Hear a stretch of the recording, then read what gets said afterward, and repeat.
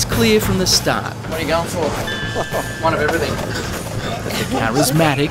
All right, so this is Scott. And outrageous. I am the tequila master of this planet. John McAfee. Are you sure you've got enough, John?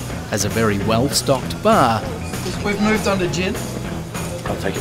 Thank you. And an unquenchable thirst for life. Champagne. So now we've moved seamlessly on to vodka. Now, is that it? I think we're done.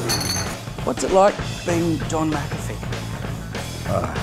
Well, I doubt that you would want to walk in my shoes for more than 24 hours. Walking in the shoes of hard-drinking, pistol-packing renegade John McAfee is exactly what I'm about to do. I sleep with a pistol in my hand. And in the space of a day, the eccentric computer genius Let's run back inside. and accused killer covers a lot of ground. Gee, you've had a fascinating life, haven't you? I don't know, it seems normal to me. International fugitive, you've run for president, you're the king of cybersecurity. This is not a normal life. The normal life should be doing what you damn well please, and I do what I damn well please. And doing what McAfee damn well pleases begins the moment he sits down. You're going to be smoking during this interview? I don't know what the Australian attitude towards smoking is, and quite frankly, I don't care, because I am going to smoke. All right? I get the sense that you sort of make your own rules, and that's how it is. We're in your home. You asked me for the interview. I didn't ask you. These days, McAfee lives in a fortified mansion at a location he insists we keep secret. He's building his second fortune, this time as the king of cryptocurrency. The Pandora's box has been opened. Everybody's going, oh, I wish I'd gotten in on Bitcoin at the beginning. This is the beginning.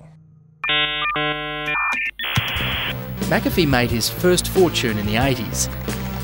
He was a young and talented computer programmer who worked out a way to tackle the world's first computer virus. So I read this and I go, whoa, how is this possible? A computer virus is a program written by a hacker. And then it dawned on me how they did it. I go, wow, that's brilliant.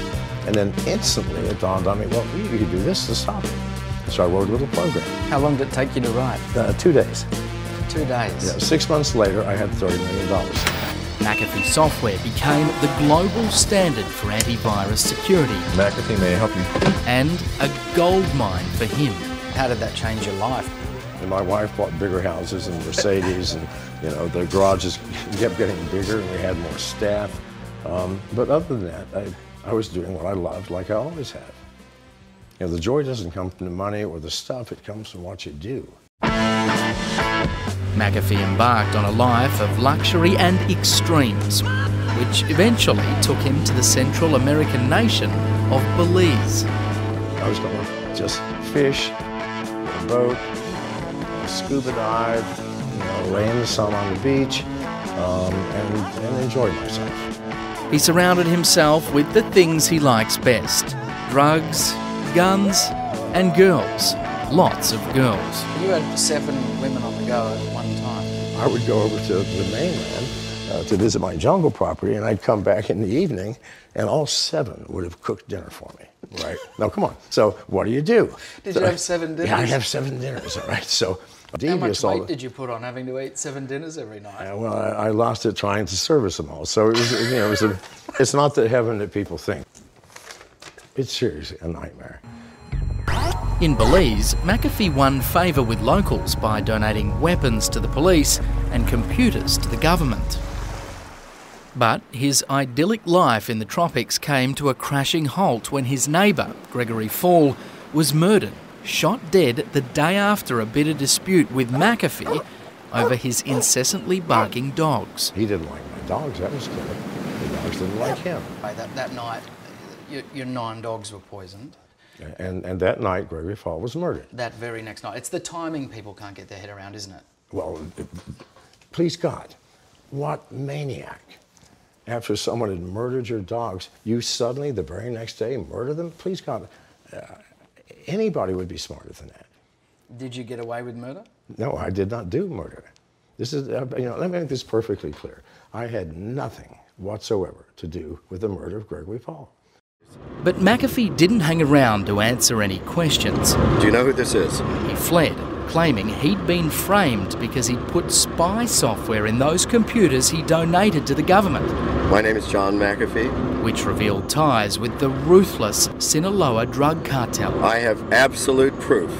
McAfee encouraged the media to cover his crazed life as a fugitive. John McAfee is joining us now by telephone. My life has become a little more intense. How frightening for you was it, that period on the run? Well, it was tense, that's for sure. Yeah. It was touch and go.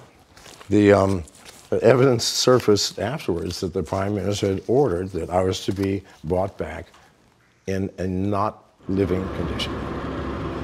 McAfee finally surfaced in Guatemala, How many people at the checkpoint? where he was arrested. John, where are you going? To jail. And then faked a heart attack to avoid extradition back to Belize. It worked. John McAfee has been granted a stay of deportation to Belize. McAfee was sent home to the US instead, where his life remains, well, complicated. Take his second wife, Janice, who he met under unusual circumstances. She was a prostitute, a working girl. The smartest woman I've ever met, undoubtedly. The most devious woman I've ever met as well. So devious, he reckons, that she secretly agreed to help the Sinaloa drug cartel silence him. Janice tried to kill you? Yes, she tried to kill me for 3 years. I mean, she got paid a lot of money by these people. Yeah. She would do things like leave the bedroom door unlocked, put things in my food, things like that. Remarkably, Janice, the would-be assassin, is still his wife. She confessed everything. But that's a small thing. A wife trying to kill you is not so bad. I mean, there are worse things a wife can do, trust me. Even here at his mansion, McAfee is on edge, perhaps unhinged. Let's run back inside. Yeah, sure. I'm allergic to this. He's worried the drug cartel and the Belize government are still after him. I hacked the Belizean government for 5 months. And I have all of that data. Tens of thousands of hours of recordings and videos of the Prime Minister ordering the murder of his competitors, of gang members he didn't like. So, to protect himself, McAfee has an armed bodyguard, This is my good friend Jimmy. ex-Navy SEAL Jimmy. You know, my only job in the world is to save his life, to protect him at all costs. Talk me through this, John. What's going on here? Okay. It's loaded, so be careful. It's loaded, so be careful. It's got just a laser, if you can see the laser on the wall. Right, okay. Light plus laser, light without laser. Then you've got the retractable stock. I can go through a door sideways with this thing, right? Try that with an AR-15 or an AK-47. You can't do that. So. Yeah, I wouldn't be rushing into the McAfee kitchen anytime soon. Well, you know, it's not me, it's these guys you need to worry about.